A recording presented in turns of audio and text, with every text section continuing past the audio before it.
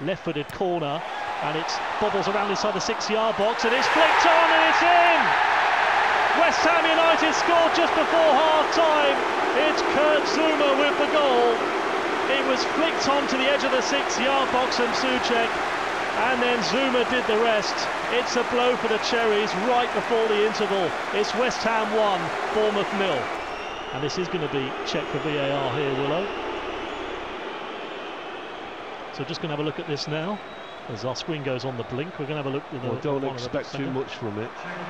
Going to be counting, it does, for a potential handball off Souček.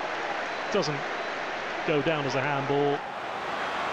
Talking of running at people, Antonio's running at people now as he goes out towards the right-hand side. Fornals goes for the cross. Chipped in, comes off Zamora, corner kick on the far side. They want a penalty, West Ham. I don't think they're going to get it. Let's have a look at that again on the replay.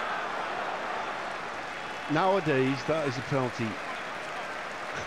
Well, it's being checked VAR, so it's not over yet. But well, wait and see. It would just sum up Bournemouth's night, really, to have both penalty incidents go against them.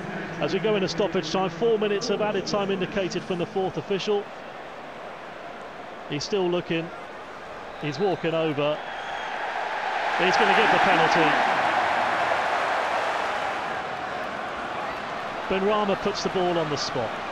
He's had a good game, but Travers, who came on at half-time, can he make the save? It is Benrahma, steps up and finds the back of the net. Travers went one way, he went to the left. It's 2-0, and it's a miserable night for the Cherries, who are going home with absolutely nothing in an evening dominated by VAR.